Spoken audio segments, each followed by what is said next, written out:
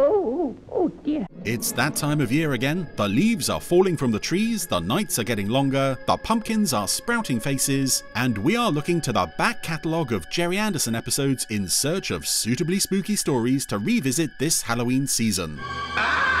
We've already covered the top 10 scariest Space 1999 moments, so this time round we're steering clear of the live action shows altogether and instead focusing solely on the Supermarionation ones. Uncanny and frightening. So that doesn't include Terrorhawks or any of the animations or Twizzle or Torchy, because honestly we could do a whole video of the scariest moments from that show. It's just the ones that were filmed in sweet, sweet Supermarionation. And we shall call this list the Top 5 Spookymarionation Episodes and or Moments. Yeah, it's going to be a bit flexible, a bit of a hodgepodge, a bit of a Frankenstein's monster of a list, if you will. Dr. Beaker? What? And honestly, putting this list together was actually much harder than it might sound. For the most part, the Supermarionation shows didn't really go in for serious scare moments. And even when they did veer towards the darker stuff in later years, it was always more graphic violence than outright horror. However, I have personally trawled the length and breadth of the Supermarionation universe to bring you 5 episodes and or moments that definitely unsettled me when I first saw them. Since scares are often a largely subjective thing, you may find certain selections rather unsurprising, or I may pull up some moments that you don't agree with at all, or perhaps some that you don't even know. Anything can happen in the next half hour. It's also worth mentioning before we start that I am not now and never have been a particularly brave person, especially not when it comes to scary moments in TV shows and films, so you may just have to bear with me if some of my picks are a little on the tame side. And to start things off, let's go back to September 20th, 1991, to 6 PM on BBC Two, to the very first Gerry Anderson production that I ever saw, and to something that absolutely categorically proves without any doubt at all that I am indeed a total wuss. Oh no.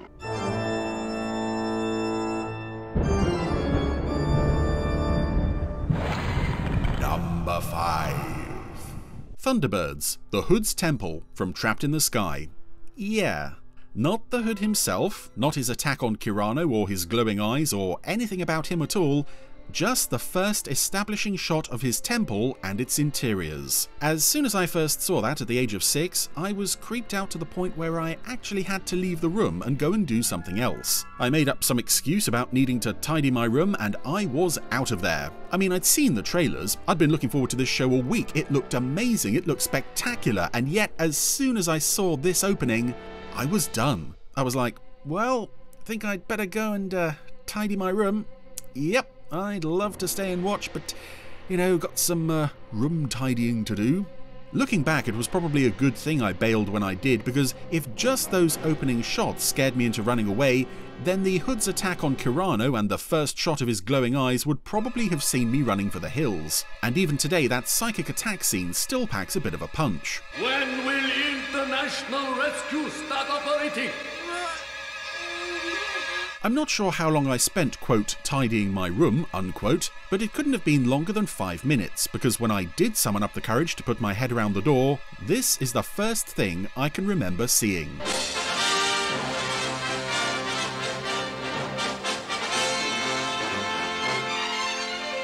And suddenly, everything was okay. The scary place was gone, and here was something much more enticing to my young and oh so fragile mind. That's a great aircraft. It was my first proper sight of the kind of spectacle that the trailers had been promising all week. A bright and beautiful place I wanted to visit, as opposed to the dark and scary one that had so terrified me just a few minutes earlier. And because the rest of the episode stayed in that place, so I stayed too. Good timing. Great, Virgil. Just great. Needless to say, this scene never bothered me again, nor did any other scenes involving the Hood, so I know what many of you are thinking right now. Nearly 30 years later, this is still your pick for the scariest moment of Thunderbirds? Not the giant alligators, not the rock snakes, not even the laughing heads from Thunderbird 6, which I have to mention because otherwise the comment section will be overflowing with people telling me I forgot about them. And to those people I say, yes, yes it is. Not only because this genuinely provoked a stronger reaction than any of those other moments did when I first saw them, but also because of the possible potential ramifications it could have had on my very existence. Have you gone crazy? And let me explain.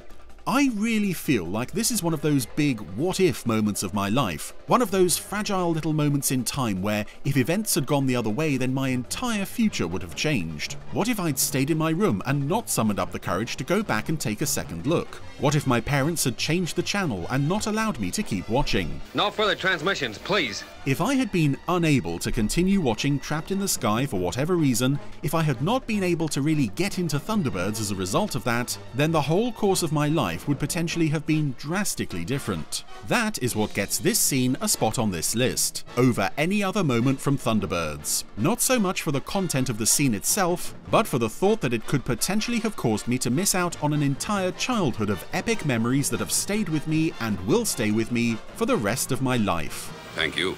All because of the Hood and his spooky, spooky temple. Which really isn't all that spooky at all actually, but like I said, I was then and still am a complete and total coward. Well, it's all a long time ago, Kirano. A long time ago. However, as ashamed as I am by this pick, I can at least stand by these next four as being at least slightly more respectable choices. That's just what you might get. So, moving on.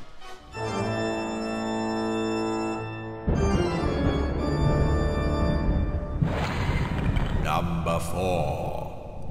Captain Scarlet and the Mysterons, the Mysterons. Will you take a look at that? Captain Scarlet is so littered with dark moments of violence and horror across its 32 episodes that it's hard to pick just one for a list like this. Ask a dozen different fans and you will get a dozen different answers, that's just the kind of show it is. I know what you mean.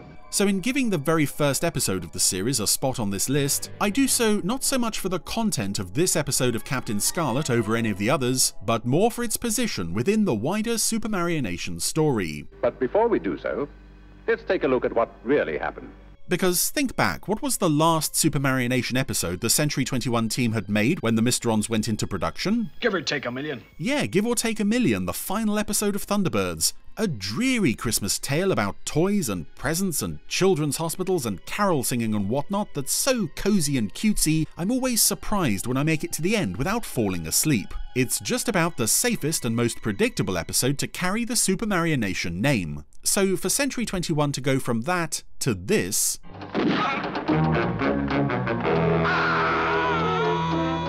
in one giant leap, was an astonishing gamble on their part. One could argue that the look of the new correctly proportioned puppets wasn't as much of a risk as the fact that the new show would literally be constructed around the concept of death. Yeah, get back to the children's hospital or orphanage or workhouse or wherever the heck it is you belong, little Nicky, because things are about to get a whole lot darker going forward. Gee.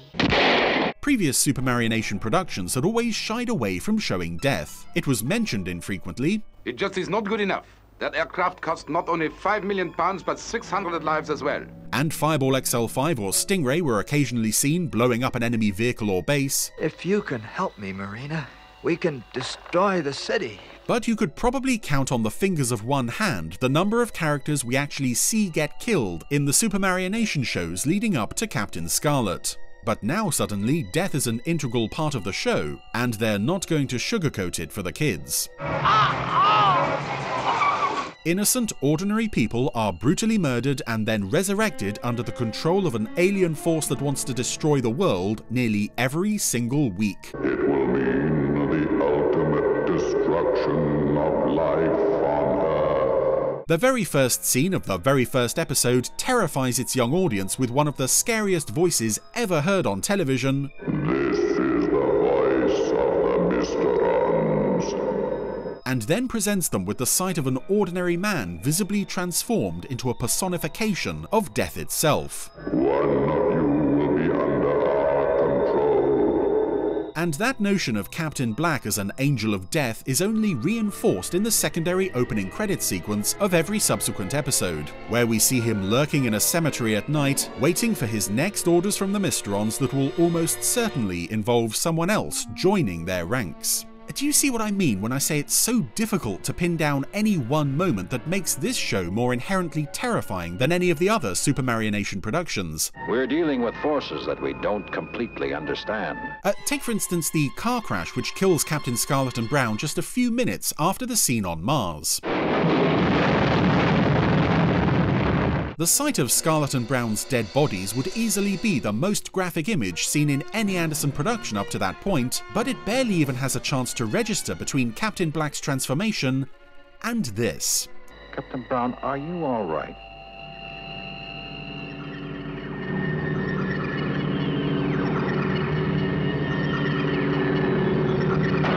Yeah, spontaneous human combustion in a family show. The very first attempt by the Mysterons to kill one of their victims is, appropriately enough, the most spectacularly grim thing we ever see throughout the series, and is yet another reminder that we're now in a very different place than we were just a few months earlier with Thunderbirds. That is one of the few things I can be sure about, as of this time. We're suddenly thrust into a series where even the title character is not someone to be trusted. Spectrum, this is your world president speaking.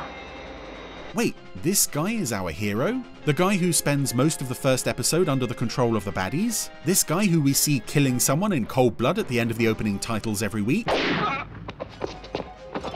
This guy who isn't even the original Captain Scarlet because the original Captain Scarlet died in a car crash 5 minutes into his own show? You're a very lucky man, Captain Scarlet. That first episode asks a lot of its viewers, and yet somehow manages to get away with all of it while throwing a huge bucket of cold water over the hope and optimism of Thunderbirds. In this show, not only is there no international rescue to save the day, but sometimes the good guys don't even save the day at all. And even when they do, chances are that the Mysterons have killed at least one innocent person in order to carry out their plan of the week. The Mysteron instructions will be carried out. That body snatchers crossed with zombie concept for the main antagonists of the new show was firmly established with this episode, and all the later moments of violence and horror that Captain Scarlet would become infamous for started here. You're obviously carrying no weapons. Despite all the nasty deaths that followed, the show could never again be as much of a shock as this episode was on first viewing. Well, except for one more episode that we'll be talking about in a little while. Yes, sir, Colonel, sir. But even today, I'm still genuinely amazed by the kinds of things they got away with in Captain Scarlet, simply because the stars of the show were puppets rather than live actors. That is definitely Captain Scarlet.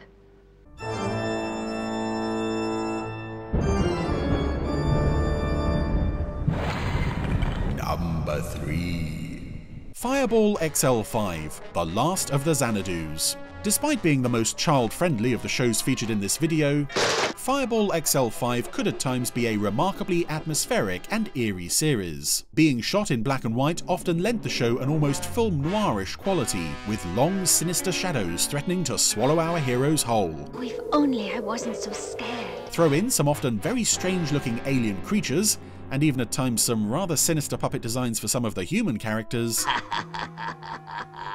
And you had a series that could often be rather creepy whether it was trying to or not. When it was trying, it often succeeded admirably, and nowhere was that more clearly evident than in the last of the Xanadus. We're doomed. Meet Kudus, the last survivor of the frozen planet of Xanadu. He passes his time in his throne room surrounded by terrifying portraits of his ancestors, including what appears to be David Bowie, listening to recordings of them chanting his name.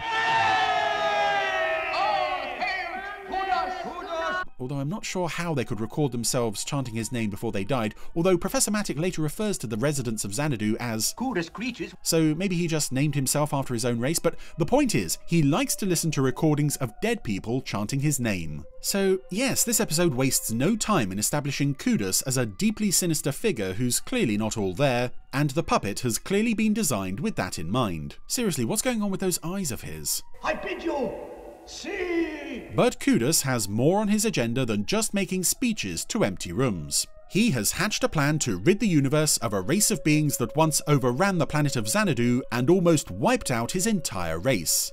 The Lazoons. Yeah, apparently Zuni and his brethren are a plague on the universe, which actually explains a lot. and Kudus has been working hard on a virus that will destroy them all. A conditioned messenger is on his way to Earth to administer the first dose. He also has one Major Jim Ireland, a human explorer who made the mistake of landing on Xanadu only to fall victim to Kudus's mind control powers. I'm his slave. The price I had to pay. So yeah, we're now quite a way into very unusual territory for Fireball XL5, and the Kudus craziness doesn't end there.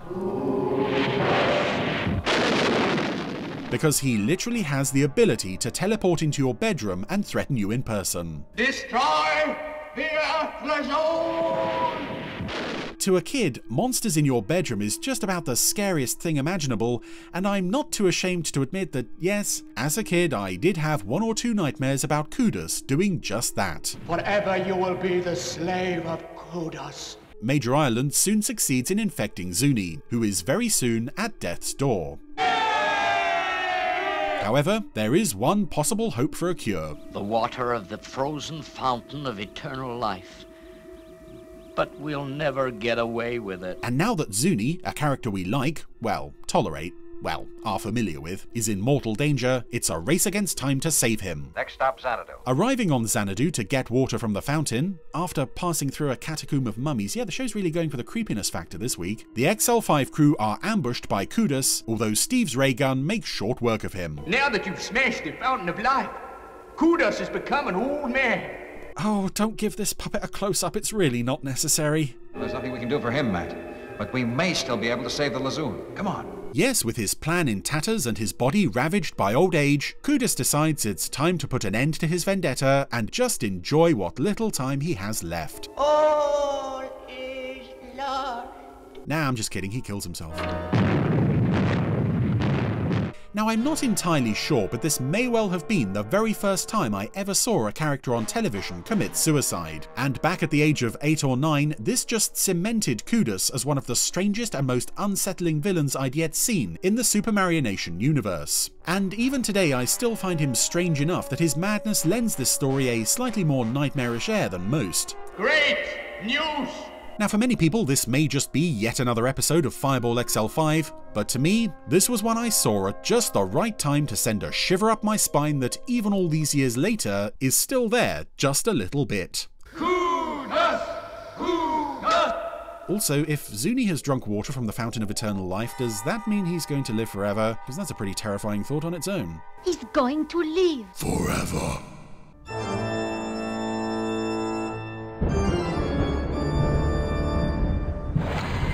Number 2. Stingray, Invisible Enemy. As I mentioned previously, my first exposure to many of the Anderson shows came in the form of the early 1990s repeats on BBC Two. We must do this again sometime. When they were repeated again and re-released on DVD in the early 2000s, I finally got to revisit my childhood memories of many of my favourite stories, as well as catch up on one or two episodes that I'd missed the first time around. In the case of Stingray, there were about a dozen episodes near the end of the series that I had never seen before, because after Titan Goes Pop, the BBC had moved the show from Friday evenings to Sunday lunchtimes, and I didn't always remember that it was on. Invisible Enemy, however, was the only episode that definitely aired in a Friday night slot that I had absolutely no memory of at all. What I was doing the night that episode aired, I have no idea. In other words, you don't know the cause. At the moment, no. But considering my previous track record of being terrified by not very scary things, it was probably best that I missed it at that age, because when I first saw this episode on DVD as a teenager, I was genuinely surprised by how spooky and suspenseful a story it was. The treat's on me. It sets an eerie tone right from the very first scene, but the story's masterstroke is how effectively it turns the familiar setting of Marineville into something more sinister, as the base and all its operatives fall victim to an invasion by stealth, carried out by one middle-aged man in his pajamas. I wonder what it all means. We've seen Marineville invaded before, of course, most notably by Agent X20, who can apparently come and go as he pleases, although never to do anything more sinister than deliver lectures or clean the windows.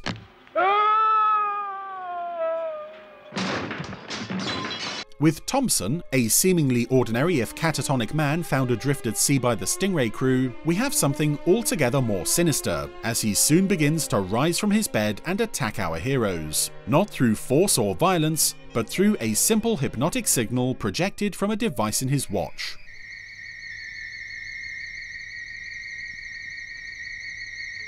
Whether through accident or design, the puppet sculptors created a character that simultaneously manages to look completely harmless, and yet has a definite sinister quality when he suddenly appears unannounced at a window or in a doorway, come to incapacitate another of our regular characters, and in the process, reduce Marineville to nothing but a ghost town. Setting the story mostly at night only heightens the atmosphere, of course, but the fear factor is really provided by setting this story firmly in Marineville, literally the home of Stingray. Marineville's beaten, just beaten by something we can't even see. It's always been this bright, colourful place, clearly so well defended against conventional attack that it should be one of the safest places on the planet. In fact, the whole base is designed to be self-sufficient in the event that it needs to be completely cut off from the outside world, and despite occasional rocket attacks, we all know that nothing bad will ever really happen to Marineville, but yet, in this episode, it does. Oh, it's spooky. We see these familiar, safe surroundings take on a sinister air as the zombie-like Thompson stalks the base completely unchecked and seemingly unstoppable. It's suddenly a dark and dangerous place to be, and what makes all this even more unsettling is that many of our regular characters aren't around to reassure us that things will be okay. Troy and Phones are away for much of the episode, while Atlanta and Lieutenant Fisher are among the first to fall, so we're in unfamiliar territory almost from the moment Thompson's attack begins. That man Thompson has brought some kind of disease into Marineville and it's getting a foothold. Instead, it's down to Commander Shaw and Dr. Doc to hold the place together until help can arrive, as one by one their friends and colleagues fall victim to an ailment that seems to have no cause and no cure. Let me know if there's any change in Atlanta's condition. And take care of her. She's all I got. And by the time Troy and Phones return from their patrol, Marineville appears to be almost dead. What goes on around here? As aside from Marina, not a single person remains unaffected by Thompson's device. They even got the security checkpoint guards and the tracking station guy. It's literally everybody we know. They've all got the same look, like the man we rescued. Now, unfortunately, I've never found the resolution of this story to be particularly satisfying. As everything happens so fast, you don't even really get a chance to find out who was behind the attack to paralyze Marineville, and then you almost get whiplash at the sudden shift in tone from serious atmospheric drama to... Well, I guess that's ruined their little plan. Yep. Another emergency over. Everything's fine, and let's go home. It's all over now. Luckily, there's no harm done. However, a slightly disappointing ending is more than worth it for 20 minutes of a really effective little mystery story. We know everything has to work out okay in the end, but with this episode, you really do feel like it just might not happen this time. We'll just have to watch our step.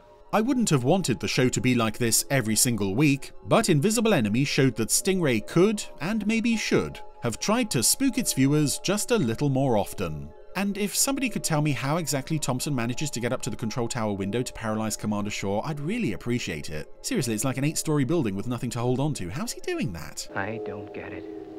I just don't get it.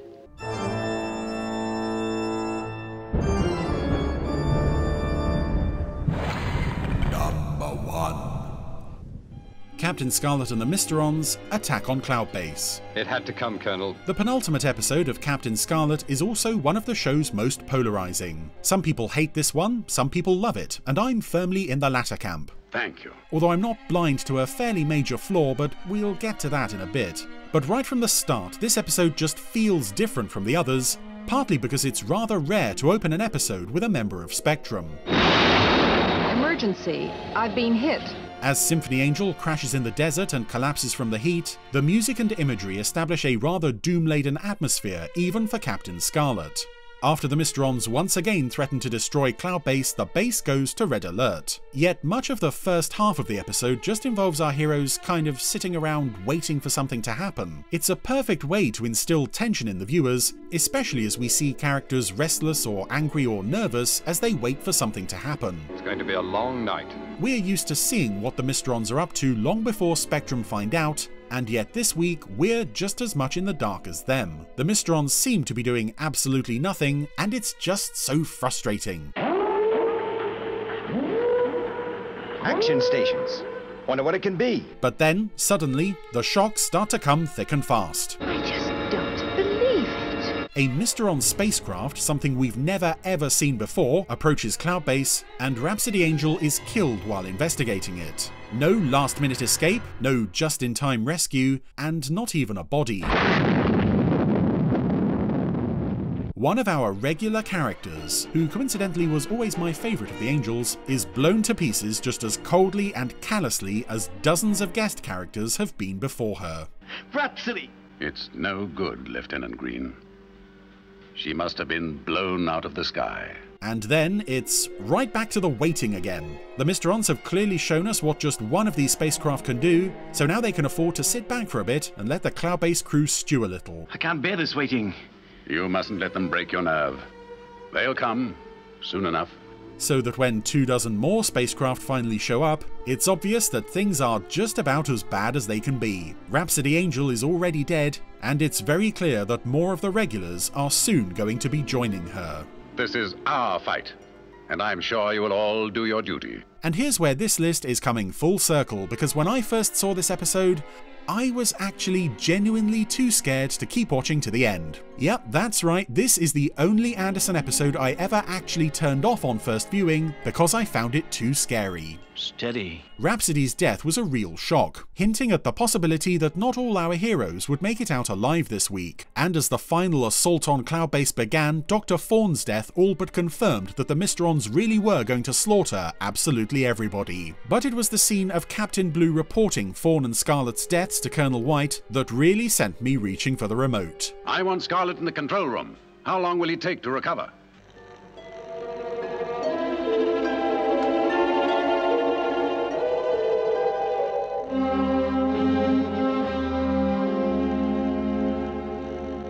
The fact that Cloud Base, the one normally safe place in the Captain Scarlet universe, wasn't just surrounded by Mysteron spacecraft but had clearly already been infiltrated by the Mysterons, well, for whatever reason, that was too much for me to take. I had to go outside and play with some friends, but even while we were playing, my mind was reeling from what I'd just witnessed, and full of thoughts as to how the rest of the Cloud Base crew were dying. Now, some of you might be saying, hold on a minute, how could you possibly believe that they really all died when there's one more episode of Captain Scarlet after Attack on Cloud Base? Well, maybe because the first time the BBC screened Captain Scarlet, starting in 1993, they didn't actually air the final episode. They held the Inquisition back for some reason and didn't show it until the start of the next repeat run the following year. Oh, that's interesting. Go on. So on their first run, Attack on Cloud Base was the final episode. And for my 9-year-old self, it was hard to see how else things could possibly be resolved, except with an overwhelming victory for the Mysterons. It's no good, Colonel. We're finished. Even when the episode was repeated a year later, I was watching from the doorway as my heroes got bumped off one by one. Is anyone else alive, Lieutenant? No, sir. We're the last.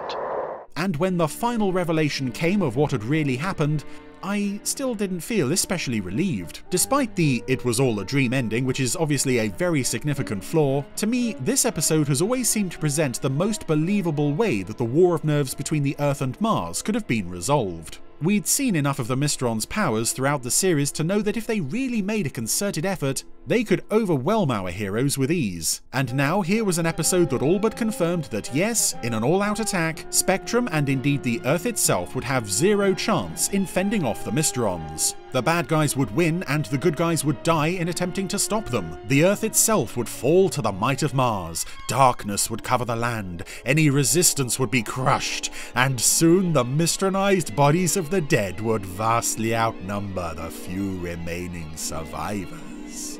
Even me? Even you, Captain Scarlet. And as the years have gone by, I've become more convinced that actually that would be the perfect end to such a downbeat series. In fact, to this day, I kind of tend to mentally black out the last few minutes of the episode. I mean, I try. Everything we see after Cloud Base goes down is just a delusion caused by the last molecules of oxygen leaving Symphony Angel's brain as she slowly dies of exposure in the desert. I demand an explanation. Okay, yeah, that sounds a bit grim, but let's give it a try. Let's see how the ending could have looked.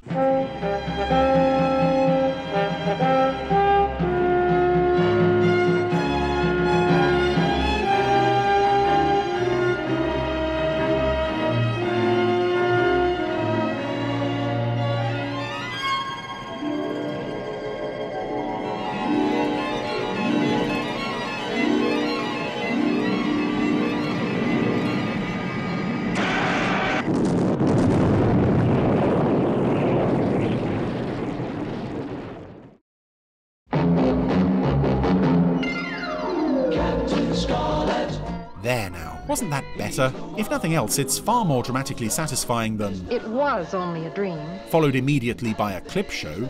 Yes, Attack on Cloudbase is the one time that I can look at a Supermarionation episode that scared me back in the day and wish they had been brave enough to make it even scarier by really killing off all the characters. Oh mon Dieu. And yes, I know that wouldn't have been to everybody's tastes, but they so nearly did it that it's always going to be frustrating they never went all the way. I see.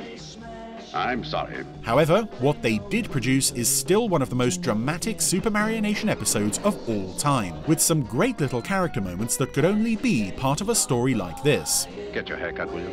Yes, Colonel. Coupled with, appropriately enough, a uniquely nightmarish atmosphere. We've never seen our heroes so completely overwhelmed like this before, and how each of them reacts to it is very revealing. Colonel White is determined in the face of adversity before revealing a softer, almost sentimental side. Adam, isn't it? Lieutenant Green is nervous and angry. Anyone can be brave if they're indestructible. That's enough, Lieutenant. And Captain Magenta, I'm still trying to count them all, Colonel. well, bless him. Too eager. Far too eager. It's in Magenta's manic counting scene that we also get the most iconic images of Cloudbase surrounded on all sides by a seemingly infinite fleet of Mr. spacecraft. And while not all the spacecraft models are 100% convincing in both look and movement, they're also strange enough that they kind of work precisely because we've never seen anything like this in the series before. Well, except on Mars, and on the Moon, and now The Mystrons themselves have come to Earth to annihilate us. Love it or hate it, or maybe even both, Attack on Cloudbase is an iconic episode of Captain Scarlet that still brings quality scares more than 50 years later, by tearing down absolutely everything and everyone we've been watching over the previous 30 episodes. But then, it was only a dream. Well, yes, but It was a nightmare. A terrible, horrible nightmare. yes, we know, that's why it works so well. Oh, just go back to sleep, will you? Let the show have a proper ending. And that's it. Those are my top 5 scariest episodes and moments from the Supermarionation universe. I'm pleased to say I'm now scared. But what about you? Which episodes scared you the most back in the day? What scenes still give you the creeps even now? And how much do you disagree with my list? Oh, you disagree? Let us know in the comments, and you have yourselves an altogether ooky Spookymarionation. I know you will, Earthman.